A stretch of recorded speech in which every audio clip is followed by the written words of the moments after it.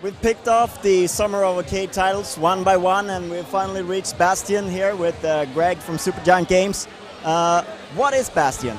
Bastion is an original action role-playing game where the world forms up around you as you move through the game.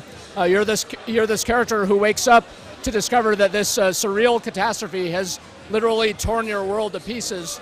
So you make your way to a location called the Bastion where your people were supposed to go in case anything went wrong.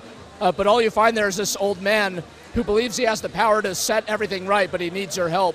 So you join forces with him in order to find the materials that you need in order to restore this Bastion location to its full power. Of course, the story, I think, is a lot more interesting than I just made it sound, because we have this narration technique where the story is unraveling as you go through this narrative voiceover, who's often commenting on like some of the smallest decisions and actions that you make as you play. It has to be kind of experienced to see what it's like, but the reaction that we get from people has been really positive so far. Yeah, go. So for this genre, the action RPG, I find that a lot of the time the narrative, you just skip past it, and you basically your sole motivation is loot or experience. But you're trying to turn that a little bit on the side. Yeah, that's right. We thought. So we love the action RPG genre. Games like Diablo are some of our all-time favorite games. At the same time, when we set out to make an action RPG, we're like, we don't want to just do that, because we think that's already really good. And like, we have nothing to add there. We want to do our own thing. And we found that one of the opportunities is around like telling story in this kind of world and making a 2D, like much more action-oriented game that has almost like a classic style of play, like really tight and responsive action, compared to like the stats-based, loot-based gameplay that you get in most action RPGs. So between the way that we've changed the moment-to-moment gameplay and also this kind of emphasis on the narrative, this sense that there's something bigger going on in this game right from the very beginning,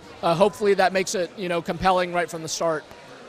Could you say something about the art style? I think it's very distinctive and one of the things that really stands out about the game. Yeah, the art style is really important to us. It's all the work of our artist Gen Z. We think she's amazing. She came onto the project when we already had a good sense for like the kind of tone we wanted to hit.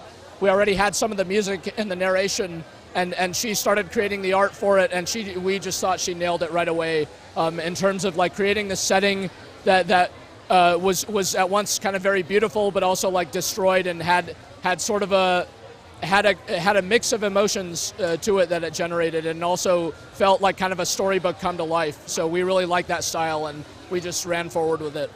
It's something that strikes me with Xbox Live Arcade, and perhaps especially like Summer of Arcade titles, that the games with a unique and fine art style really tend to do really well. We certainly hope so. I mean, when we formed the studio and came up with the idea for this game, like around 2 years ago, it was games like Braid and Castle Crashers that really inspired us. These are Summer of Arcade games, so to actually be in Summer of Arcade is a real honor for us.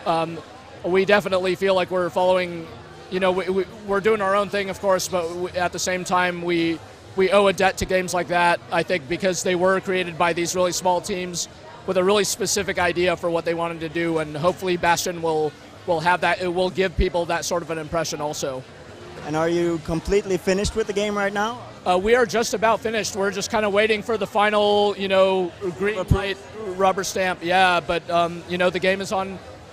Summer of Arcade starts on July 20th. We don't know our exact date within there, but we're going to be in there somewhere, and it should be done well in time for that. Thank you very much for your time. Thank you.